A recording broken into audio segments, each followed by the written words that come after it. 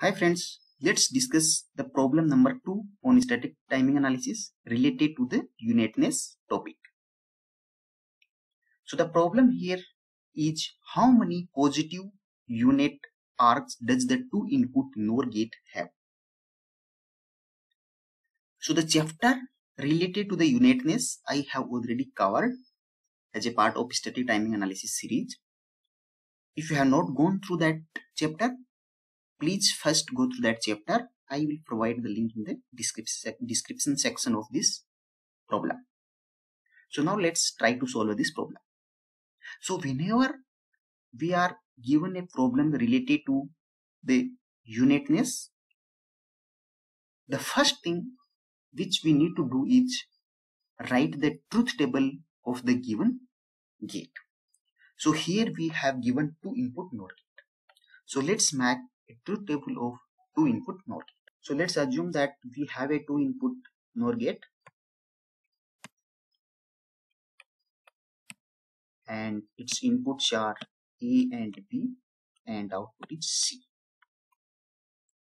So here we will have A and B input, output is C, and here we will write all four combinations. So this is the truth table of a two input NOR gate.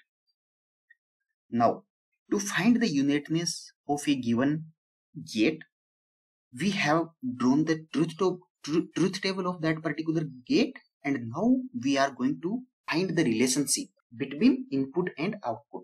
So as a background, there are three types of unateness: positive unateness, negative unateness, and ununate.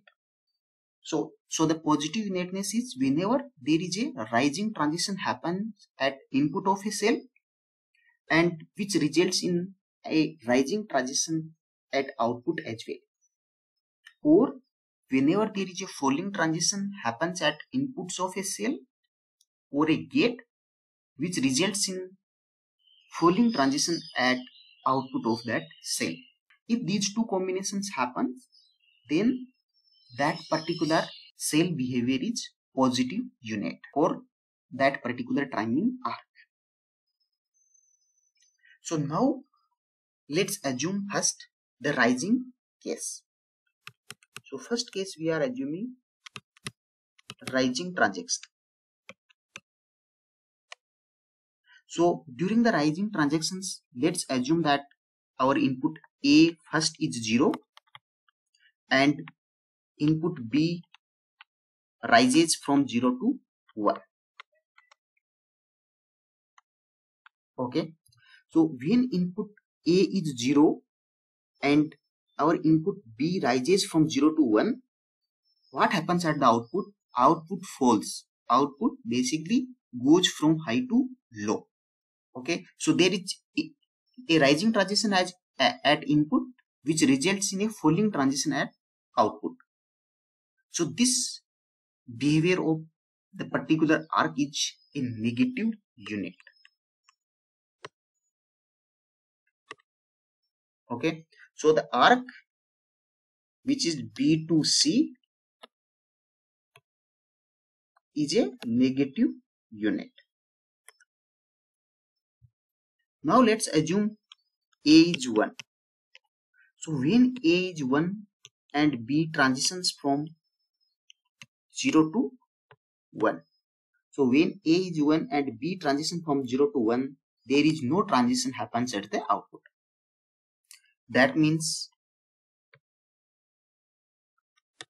this timing arc does not exhibit any unitness. Okay, now let's assume the another case where we have B value fixed and we will make a transition in the input A.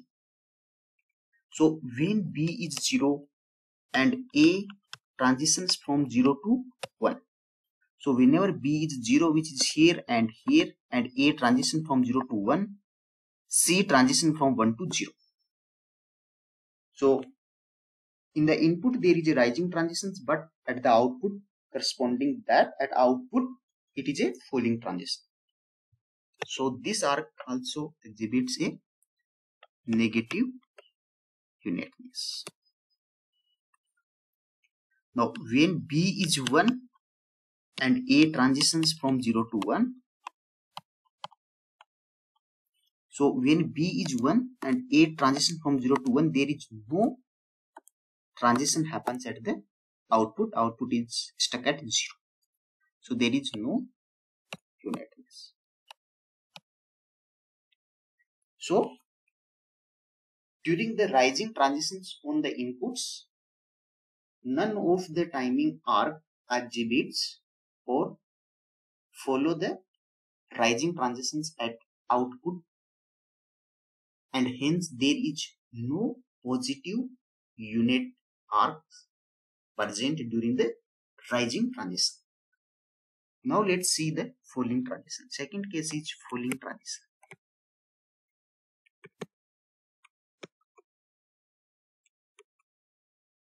So again assume that we have, in the first case, we have A is 0 and B is falling from 1 to 0.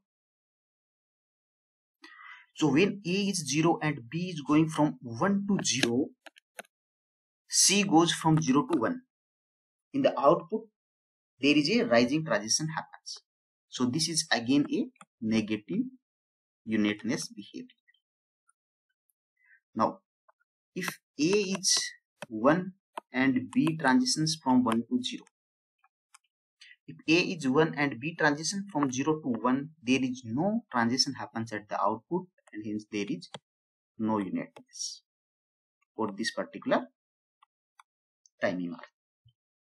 Now, let's assume B at a fixed value.